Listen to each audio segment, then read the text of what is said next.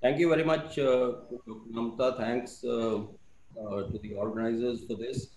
I'll be talking about the basics of the toric intraocular lenses and as to how to optimize the outcomes with toric intraocular lenses.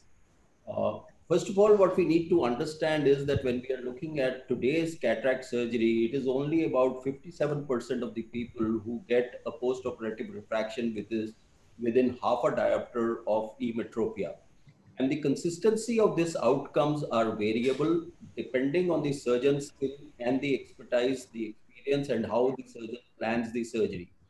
But what has been observed that 7 out of 10 patients are likely to benefit if there is an astigmatic correction. Some amount of with the rule astigmatism may be beneficial in some situations, but in case you get nearer to minimal astigmatism, it could benefit about 7 to 10 of these patients. Now, what happens is that if we leave this astigmatism uncorrected, the distance vision, the reading speed, the clarity for intermediate, as also clarity for driving, they all tend to decrease. So this is something which causes a diminution in the quality of vision. So what one needs to do is to try and look at the astigmatism preoperatively and try to plan as to if astigmatic correction would be required through a lens-based surgery or a corneal-based surgery that is there. Now, typically, I think today the entire world has switched over to toric intraocular lenses when we are looking at astigmatism, which is more than a diopter or a diopter and a quarter. The incoming of the femtolaser assisted cataract surgery is being used for taking care of astigmatism, which is of lesser degrees. But however, if you have an astigmatism which is more than about a diopter and a half, then you need to go on to a lens-based surgery. Now, if we look at the correction of astigmatism through an intraocular lens, there are several potential sources of error, and these could have a domino effect that could be there. Now, when you're looking at the domino effect or what are the potential sources of errors which could get compounded, the first and the foremost is the biometry. A good, accurate biometry will give you a good outcome as regards the selection of the intraocular lens that has to be implanted. Then there could be errors in transcription. So therefore, now the equipments or the instruments that are being made talk to each other so that there is no need for transcription, but still a lot of us use this transcription. Now coming on to the next, there are going to be possibilities of having error as to the planning of the procedure, and there are hundreds of nomograms that are available, but there are some nomograms that have stood out, and we need to plan with a proper nomogram depending upon what equipment we have used. Now, the next thing that comes is the marking. Once you are looking at marking onto the cornea, this is very important because there could be errors of cyclorotation. That means that when a patient is sitting up and when a patient is lying down, there is a rotational movement that happens. And what you are wanting to place could be, or the intraocular lens could be placed at a wrong position. Now, the other thing that could be there is that you have not planned your incision well, and the surgically induced astigmatism has not been taken into account. I'll be talking about that in a little bit of detail subsequently. Now, the other important thing for a toric intraocular lens, a proper positioning of the capsulorhexis so that there is no movement of the intraocular lens after the patient gets up from the table and the surgery is complete. So this is something very, very important, that the capsulorhexis and an adequate positioning of the table remains where it is supposed to be. And Dr. Mohan Rajan will be talking about if there are rotations, etc. And this would therefore lead on to an optimization of the outcomes, which is something which is what we want to know. Now, when we look at the IOL implantation, I will be dividing it into pre-operative challenges, intraoperatively, and post-operative part will be taken by Mohan Rajan.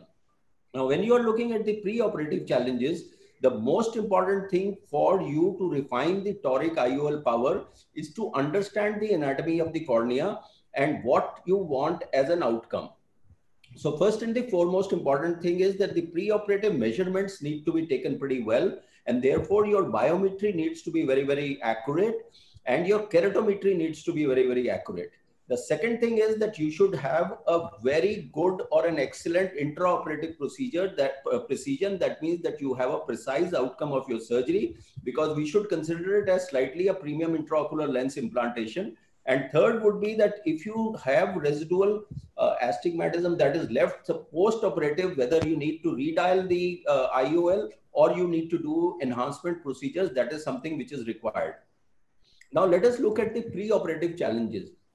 The first and the foremost important thing is that when you are doing a keratometry and a biometry onto the patient, that should be done on an untouched cornea. If you have already played with the cornea, maybe done a gonioscopy or you have done an applanation pressure, etc., then the outcomes are going to be very, very different.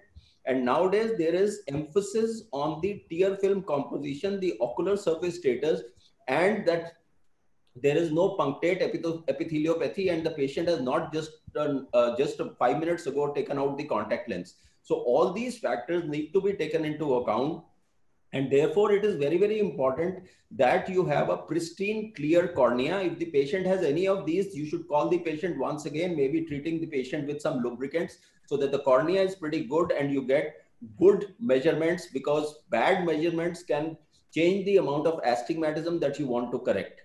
Now, what is also very, very important in the pre-operative procedure is that the calibration of the measurement device needs to be done. So whatever you may be using, I'm not proposing that this is what you have to use, but whatever you are using, it has to be calibrated very well and has to be used by trained ophthalmologists or technicians. And you have to select as to which of the device you want to use, because there are plethora of devices and you could get confused as to which device you want to use to get the best biometry and the best IOL selection that is there. Now, if you look at the keratometric challenges, there are several ways of measuring the keratometric reading of the cornea. You could have the manual K, you could have the IOL master, which looks at the central 2.5 millimeter. The lens star gives you two rings, 2.35 and 1.65. And there are new challenges that are coming, which is in post-refractive surgery, you need to use new nomograms, etc. But suffice to say that your reading should be accurate and repeatable, and should be ideally looking at the center of the cornea, because that is the most important thing for you to look when you're doing a toric intraocular lens. Now, when you are looking at the astigmatism, there are three important major issues which for the sake of clarity, I'm going to be discussing. The first is something that over the last decade, I would say posterior corneal astigmatism, that has gained more and more importance than what it had earlier. The second is the toricity ratio, and the third is the SIA. So we'll discuss all three of them one by one. Now, what exactly is posterior corneal astigmatism? When you are looking at a cornea, there is the anterior part of the cornea and the posterior part of the cornea. In both the cases, vertically, it is more steeper than the horizontal. But since the back part of the cornea is negative, therefore the effect of a steeper posterior corneal astigmatism or a steeper posterior cornea is that it will translate the power horizontally. So that means that it has a reverse effect onto the anterior corneal surface. That is something very, very important that you need to understand. Now, what you again have to understand is that the posterior corneal astigmatism, whatever it may be, is usually stable and it does not change.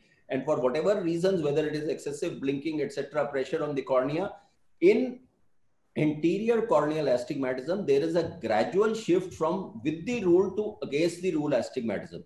And it is supposed to be around 3/8 of a diopter over a decade. So you need to take this into account, that the anterior corneal astigmatism with the rule could become an against the rule astigmatism as a person or the cornea ages. So therefore, what is very, very important for you to understand is that there are several people who have come out with nomogram, and Baylor is, I think, one which is slightly at one end, which says that if you place the astigmatism according to the nomogram threshold, that means that if there is an anterior corneal astigmatism which you have measured, which is with the rule, then there could be a tolerance up to 1.7, because he feels that this, when you take it out, the posterior corneal astigmatism, 0.7 diopters needs to be neutralized. That means that you could tolerate an astigmatism with the rule up to 1, because 0.7 needs to be taken out. So that means you should be less aggressive in treating with the rule astigmatism. But if you look at against the rule, because you are going to compound that with the posterior corneal astigmatism, so the tolerance has to be much less. So if you have an against the rule of say 0.4, 0.5, 0.6, if you add 0.7 to that, so that astigmatism becomes more. So therefore, you have to critically analyze whether the astigmatism to start with is with the rule or against the rule that is there. And therefore, because as I said earlier, with the rule astigmatism going down over time, so younger patients, if you are to treat, you should go easy on correcting with the rule astigmatism, but you should be much more aggressive in treating against the rule astigmatism. I hope these things have been made clear. So please see age of the patient, whether the patient has with the rule or against the rule, and accordingly you decide as to how you are going to treat the astigmatism. And the calculators must give you these choices, which should be there on the Toric calculator, and you should plan it accordingly. Now, let us see how can you measure the posterior corneal astigmatism. When it started, the only thing was the pentacam or the Galili. As of now, the OCT and the Schwemmflug, people are trying to combine that. But today, the IOL Master 700 gives you the posterior corneal astigmatism, and it gives you the TK value, that is the total keratometry value. And that is something very, very important. You can go on to a nomogram, even if you don't have a pentacam or you don't have a Galili, you can go on to a nomogram and plan accordingly to take the PCA or the posterior corneal astigmatism into account when you are planning the Toric IOL implantation. Let me just show you this example. This patient had a 1.29 astigmatism, which was there. If, sorry, a 1.5, if you look here, 43 and 43.5. So when the patient was operated upon with the SIA, the residual astigmatism, if the toric lens was not put, was 1.29. When you looked at the ZCT and you tried to put that, there was still a residual astigmatism, and that was a problem. In this, what is important is that the posterior corneal astigmatism was not taken into account.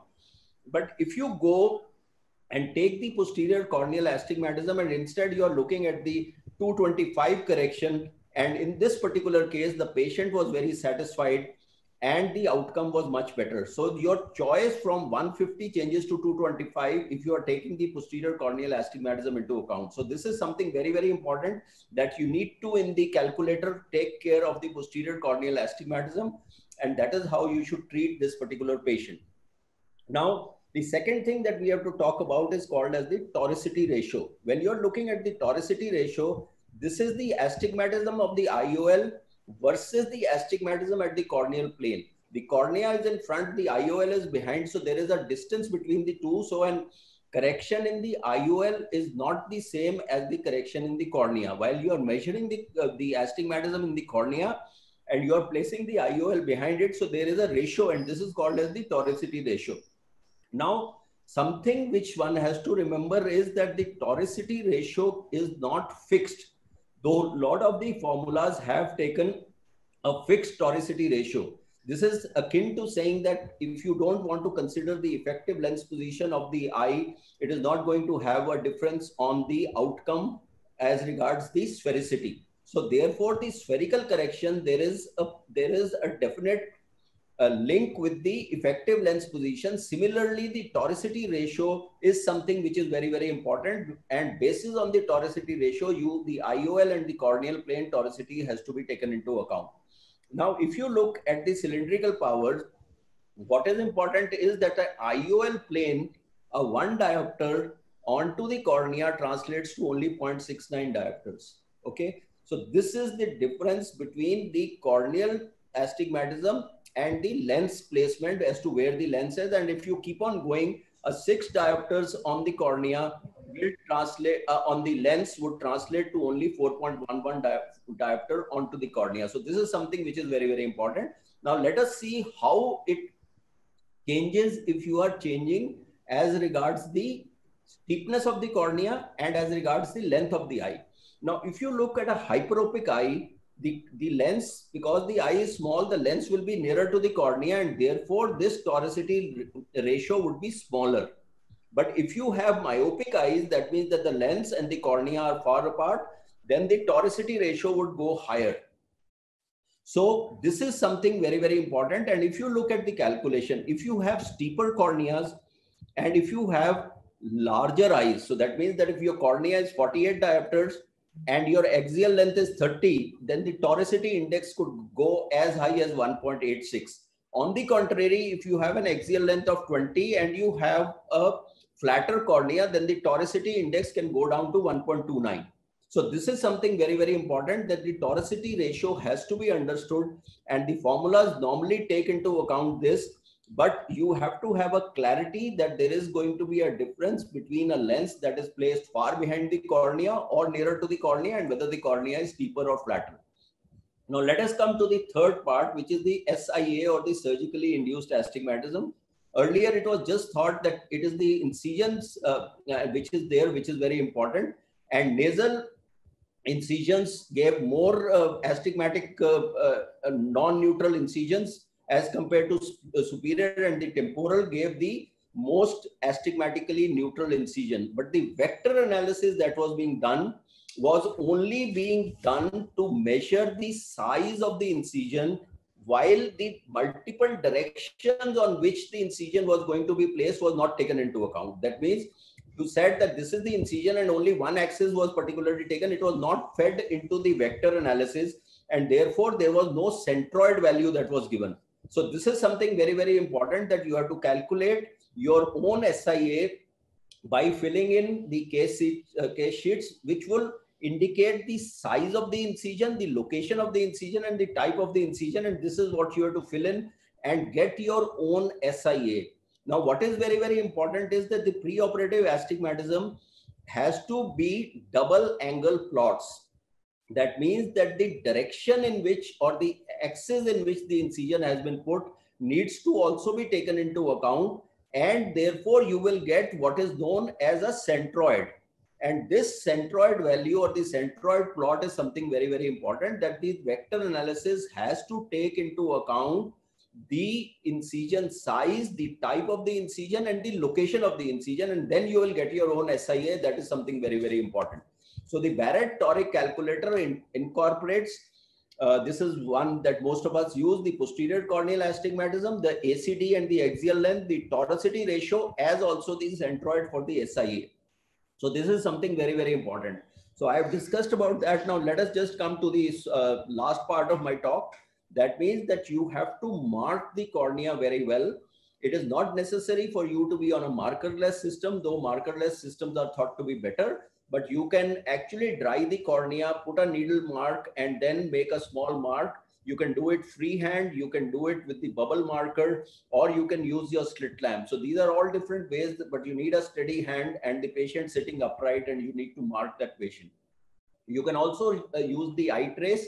Sachdev projection will come. You can see here that the marking was done here and here. And this is actually 2 to 3 degrees away from what the Sachdev or the eye trace says. So therefore, if you have an eye trace, then you can actually decide as to what should be the placement intraoperatively, keeping into view that this was the correction that was there.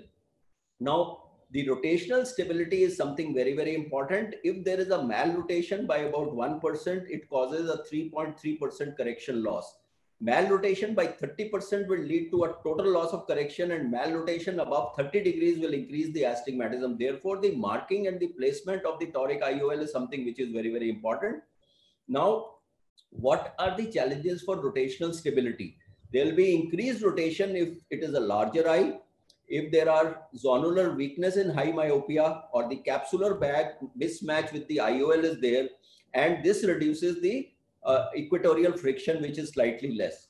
Now, some people advocate not to polish the back of the anterior capsule because some amount of anterior capsular opacification helps in keeping the IOL in place. But in case you have a large CCC, you have an asymmetric capsular coverage, or you get a phimosis or a lot of capsular fibrosis, or if you have tears in your capsular axis, these are things which are going to adversely affect the final positioning of the intraocular lens in the postoperative period. Now, finally, when you are putting the lens, there are various tools which are markerless. You could use a Varion system, you could use a Callisto eye, you could use an Aura, or you could use the eye trace, which you have done preoperatively. This is how the Varion works. The Varion can give you the limbus, it can give you the pupil, it can give you the marking, etc. and you can guide as to this should be the final position in the varion that you want, that this should be the varion marking, and this should be how the lens needs to be placed at the end.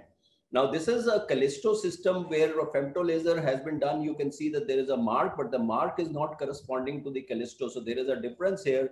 And once you have taken about the lens, fill it well, do not overflate and then overinflate. And then you can see that these three lines, ideally the toric marker should come into the center of these three lines, and you are putting in the lens, which is a multifocal trifocal lens with a toric, and you can see that you have to put it in the same place and go ahead. So these are marker systems which help you.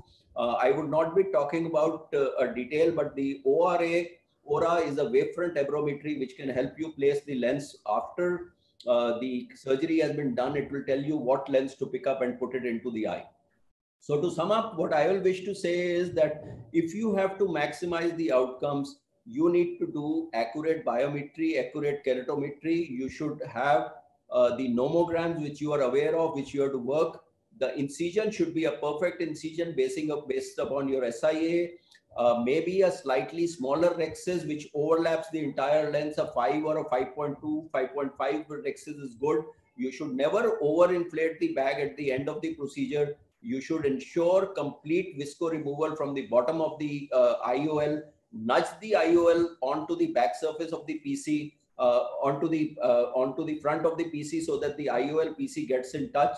Ensure the position of the IOL is good after removing the speculum. Sometimes the speculum can cause some rotation, and that is what you have to see. And in case there is residual astigmatism subsequently, if you can do an eye trace or look at it, maybe you can correct it within the first couple of weeks, and you can go on to astigmatismfix.com to see as to how you should best correct. So this is what I wanted to say as an introduction to the toric intraocular lenses, and to make the concepts clear as regards the toric IOL. Thank you very much for your kind attention. So thank you.